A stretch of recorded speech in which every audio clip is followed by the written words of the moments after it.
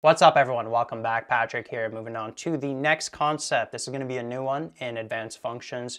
We're going to be dealing with piecewise functions in this section. And so there's going to be a bunch of examples. We're going to look at abstract piecewise functions, so just pure mathematically how they work. And then there's also going to be word problems, so a bunch of different problems that you could run into. You're definitely going to be tested on these on your unit test. So make sure you go through all of the examples, and I'll also have more examples on the tests on the website that you could find at the end of the unit. So to explain piecewise functions in this first video, I wanted to jump into an example right away because I feel like that's the best way to explain it. Basically, just like the name sounds, it's basically going to be a function with different pieces, right? So we're combining multiple functions into one. That's basically what piecewise functions are going to be. And you're going to see they're going to take this kind of format here. And so you're going to see an expression right here. And then you're going to see for the domain on which that expression holds, or on which the y values are defined with that expression, right? So this here, right, this part here represents the domain of the piecewise function, and then this here, these expressions here, are going to represent basically what the y values are defined by.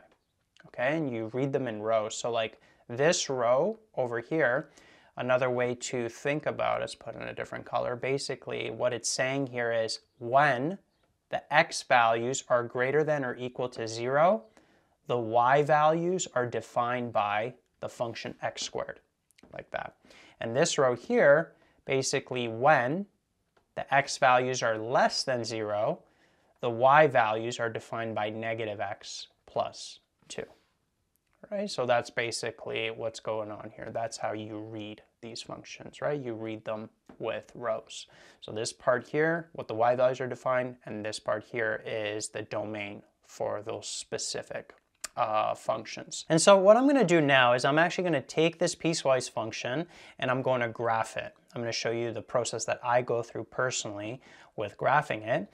Now, first thing I like to look at is the domains, and notice that where these two pieces are connecting, where are they meeting? At what x value are they connecting? They're basically connecting at an x value of 0. All right, so I like to call that like the meeting point. Okay, they are meeting at an x value of 0. So to the left of 0 and to the right of 0, it's going to be different functions. And then you'll see in future videos you could have multiple meeting points as well. It doesn't just have to be one. In this particular example, just because we're starting out, there's only one meeting point, x equals 0, right? So to the left of 0, it's this function. To the right of 0, it's this function. So then what I like to do is I like to make a table of values for both of these with their respective domains. So let's go from left to right. So the x value is less than 0. We'll make a table here for this negative x plus 2. And then over here, we'll make a table for the x values to the right, which is defined by x squared, like this. Now, here's what's important. In the table, for both of them, you always want to put the meeting point for both of them. However, if you look clearly, 0 is defined for this domain, right? Because it says x is less or greater than or equal to 0, versus here, it is not defined, right? It just says when x is less than 0.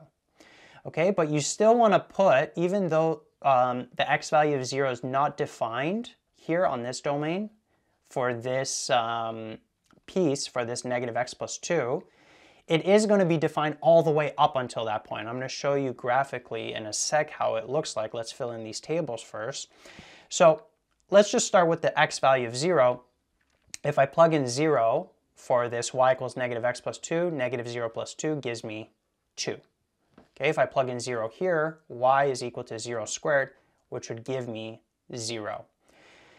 Now, without even graphing it, because these y values are different at that meeting point of x is equal to 0, then right away I know this function is going to be discontinuous, right? There's going to be a jump from one y value to the other at that meeting point, right? If these were the same, then the function would be continuous throughout, okay? And we'll, as the section goes on, we're going to do a lot more examples dealing with continuity, but just wanted to mention that first, that if at that meeting point, which in this case is 0, the y values of the pieces are different at which they're meeting, then we know that the function is going to be discontinuous, but you will see that graphically. So that's the first thing I want to mention.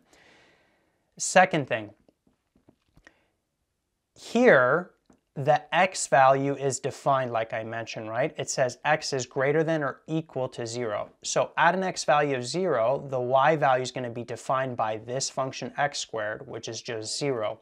So that means that this coordinate here is going to be a solid dot on the graph.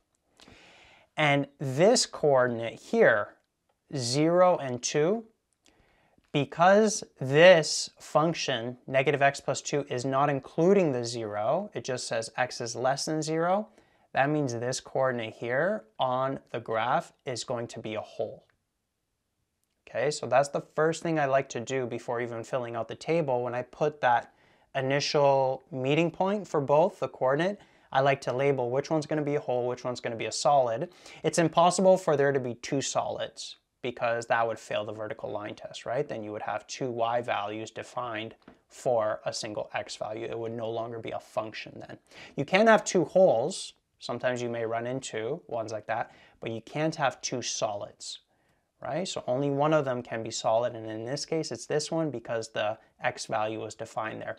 Now, if instead this said x is greater than 0 and this one said x is less than or equal to 0, then this would be the solid dot, because that's where the y value would be defined, and this one would be a hole if it was like that, okay? But it's not like that, right? So basically, let's go back. This is the hole on this function. This is going to be the solid, right? So before filling out your table, that's the first thing you always want to label. And then from here, for this table, because its x value is less than 0, you just want to pick x values less than 0 to plug in. So less than 0, -1, -2, -3, let's say. So if I plug in -1 here, -1 is +1 plus 2 is 3, -2, 2, 4, -3, 3 plus 2 is 5, like that. All right, this is just going to be a line right here, and these are going to be the coordinates. And then over here, this function x squared is defined for x values greater than or equal to 0, so you want to use x values greater than 0. So like 1, 2, 3, let's say. 1 squared is 1, 2 squared is 4, 3 squared is 9, right? This is basically going to be a quadratic. And so once you have your tables filled out to the left and to the right of the meeting point, and then you have the hole and the solids properly labeled, then you could go into graphing this. And when I'm going to graph these pieces, let's do it in separate colors so you could distinctly see them. So this one, let's start with this table of values here for this negative x plus 2. I'm going to do it in green. So 0 and 2, that's going to be here. Now that's going to be a hole like that, right? As we labeled on the table. And then -1 and 3. By the way, these scales, they're going up by 1s on the x-axis and the y-axis as well. So we have -1 and 3. That's going to be here. And then we have -2 and 4. And then -3 and 5, right? So just a slope of -1, and it's just going to be a straight line that looks like that, and that's going to keep going on forever, right? Because it's all the x values less than 0, so all the way to -infinity, right? So I could just keep extending this, -4, -5, all the way to -infinity. It's just basically going to be a line like that. Okay, now what about this other piece? So this x squared right here. Well, this one, the meeting point is the x value is 0, but at 0 and 0 at the origin, it's going to be a solid dot like that, right? Because it's defined again at that x value is 0. Then plotting the other points is going to be a quadratic. So we got 1 and 1, we got 2 and 4, and we got 3 and 9, which is going to be like that, right? So it's just the half, the right half of the quadratic. Maybe make it look a little nicer. Anyway, you know how this is supposed to look, right? It's just x squared, the other half of x squared. And so that's how this graph would look like, right? So we have this piece, the negative x plus 2, and then we have this quadratic here. On the right side, solid dot right there at the origin, and then there's a hole right here. Okay, and then a lot of times these questions will ask you to comment, is this function continuous or not? Well, this function is discontinuous. This piecewise function is discontinuous at an x value of 0. And we didn't even have to graph it. Again, you could just look at, compare the y values at that meeting point of x is equal to 0. And if they're different, then you know it's going to be discontinuous error. If they're going to be the same, then it would have continued and looked like that, right? And there wouldn't be any break in the graph. But there was this break here because the y values at the meeting point were different. All right, so that's basically, in a simple way, how piecewise functions work, how you read them.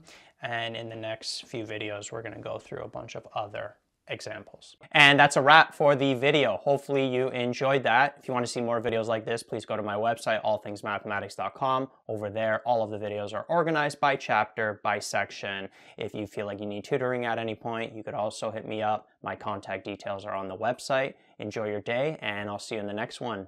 Peace out.